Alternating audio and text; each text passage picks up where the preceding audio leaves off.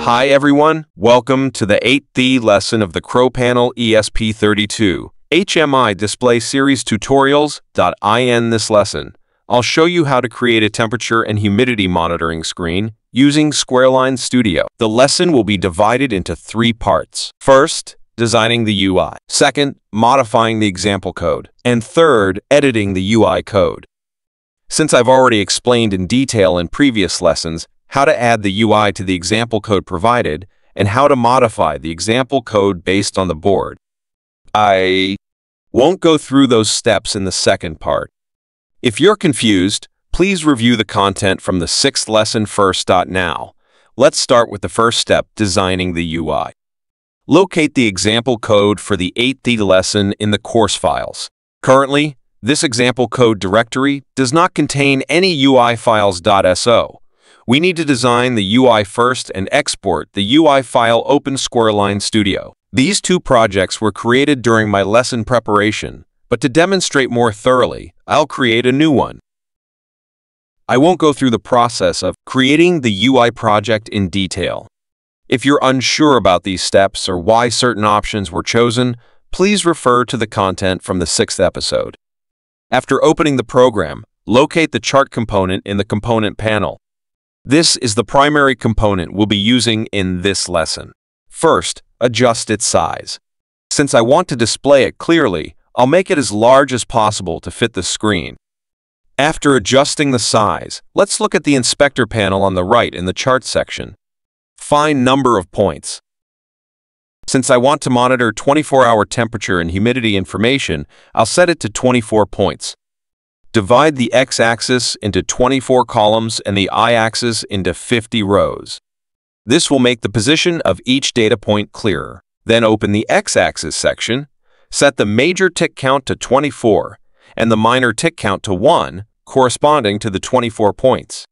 Next, I'll modify the primary axis.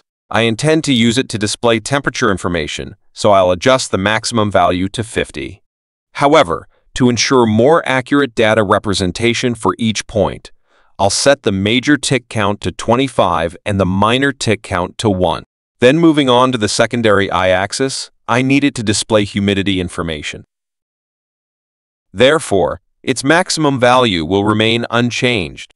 Again, for more accurate data representation, I'll set the major tick count to 25 and the minor tick count to 1. Now, let's look at the chart data section. To avoid any interference from the raw data, I'll delete all but one data point. To distinguish between temperature and humidity data, I'll set the temperature data to red and the humidity data to blue. After designing the chart style, I also want to add 2 labels to display the specific temperature and humidity values. SOI, I'll place these labels above the chart. The label for temperature will match the color of the temperature curve, and I'll change its font size to 24. The humidity label will be presented in a similar manner. Alright, this is the interface for temperature and humidity monitoring I desired. And now we can export the UI files for use in the example code. To export, click File. Then open Project Setting to set the save path for the project, the export path for the UI files, and the export method. Since these settings were covered in the 6th lesson, I won't elaborate on them here. After you've made the necessary settings, click Apply Changes and then Export to select Export UI Files. Once you receive the prompt indicating successful export, you can locate the required UI files based on the export path you just set. Once you find them, copy them into the example codes folder. Now you can proceed to the second step, modifying the example code. Once opened, you'll notice that the UI header files are already included in the example code, along with the UIS running function. Therefore, all I need to do now is to confirm if the display and touch drivers correspond to the board I'm using. To do this, open the gfx.conf file. Since I'm using a 5-inch board, I don't need to make any changes here. If you're unsure about how to configure the display and touch drivers based on your board, please refer to the content of Lesson 5 first. Additionally, this lesson involves a temperature and humidity sensor that utilizes the IIC protocol. Therefore, I need to connect it to the IIC interface on the board.to facilitate data acquisition. I'll be using the DHT20 library in the software.to install the library. Click on Sketch, Find, Include Library, and open Library Manager. Then search for DHT20, select the latest version, and install it. When using this library, please note that you'll be utilizing Wire 1, which you can find in the Touch Drivers Interface code. This board only has one IIC with pins 19 and 20. Consequently, when using other IIC devices, you'll have to share the same IIC1 set with the touch functionality. Moreover, since the touch function initializes IIC1 at the start of the program, you don't need to call the begin function again when using other IIC devices, as it may disable the touch functionality. To communicate with other IC devices, you can refer to the DHT20 library's code. Use the begin transmission function to specify the communication address, along with the write and read functions for data transfer. Finally, utilize the end transmission function to terminate the communication.its crucial to keep the communication duration short to avoid any interference with the touch functionality.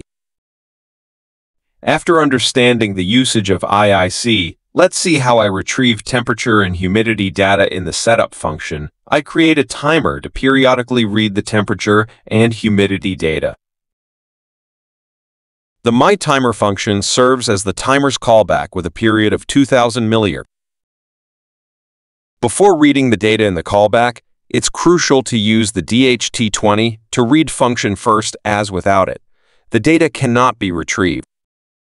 The library's author mentioned this on GitHub, so it's important to follow the correct steps.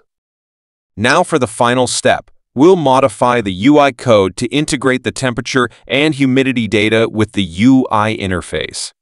Originally, the temperature and humidity information was printed through a serial port. But now I want to display it on these two labels in the UI interface. How do we do this?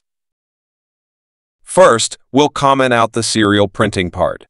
Then we'll open the UI screen, C file, and locate the code related to the labels, specifically the LV label set text function.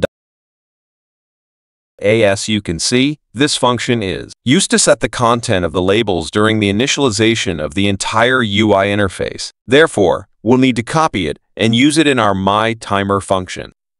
The approach is quite straightforward. The first parameter is the label object, and the second is the content of the label. You simply need to change it to the string that I've already prepared. For the humidity label, the operation is identical. However, it's important to note that the humidity information is displayed on label 2 in the UI header file. Find that both labels are external variables, allowing us to use them directly in the myTimer function. Now returning to the UI screen, C file, locate the code related to the chart. When working with the LVGL library, you can also refer to the documentation provided by LVGL, which includes numerous function introductions and examples. You can refer to these examples to modify your UI code. Here, find the chart-related content. The upper section typically provides introductions to commonly used functions, while the lower section contains example code. Expand the first example's code where you'll find a function named setNextValue. Copy this function into the myTimer function, as I'll be using it to update the data in the chart. Open the UI screen, C file, and within the charts code, locate the name of the chart object, UI chart 1, and replace it in the function you've just copied. Next, for the charts, I-axis, find series 1, which represents the primary axis. However, you'll notice that it's a local variable, so we can't directly use it in the myTimer function. Therefore, you need to make it a global variable by declaring it outside the function. Similarly, the secondary y-axis, Series 2, also needs to be changed to a global variable. Remember, to modify the original declaration, now it's a global variable. But to use these two variables in other files, you need to declare them as external variables in the UI header file. Now you can use these two variables in the myTimer function. The last parameter is the value to be set, which is for the axis displaying temperature. Therefore, you should insert the temperature value read from the sensor here. Also, the axis for displaying humidity needs to be updated periodically. Note that humidity uses the secondary axis, which is Series 2. Change the last parameter to the humidity value. After modifying the data, don't forget to refresh the chart. Simply add the function to refresh the chart. And that's it. Another point worth noting is that in the charts code, the default data allocation does not provide enough space. Therefore, we need to modify the size of the array to create sufficient space for the data. Since I've set 24 points, I'll adjust the array size to 24 accordingly. Lastly, when designing the UI, we used a 24-point font size. Therefore, we need to check if this font size is enabled in the LVGL file. Open the library directory. Locate the LVGL configuration file, LVGL.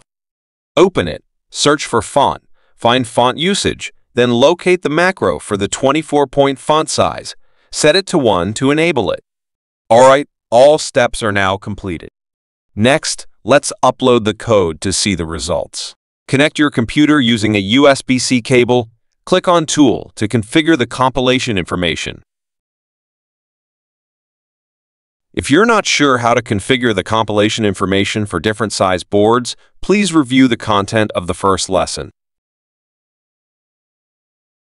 After configuring the compilation information, click on Upload.as. The upload process can be quite lengthy. I'll speed up this part of the video. Once the upload is complete, you'll see the newly designed UI interface successfully displayed on the screen. And the temperature and humidity display are also functioning properly, adjusting according to environmental changes. Well, that's it for this lesson. If you find this content helpful, please don't forget to subscribe to my channel. See you next time.